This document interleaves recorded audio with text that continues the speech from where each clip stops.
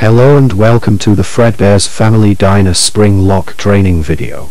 At Fredbear's Family Diner, we have two specially designed suits that perform as both animatronic and suit. These are Fredbear and Spring Bonnie.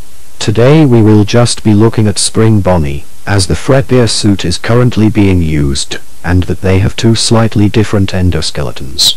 The suit is in two parts, the head and body. You can detach them both from a small mechanisms at the back of the neck.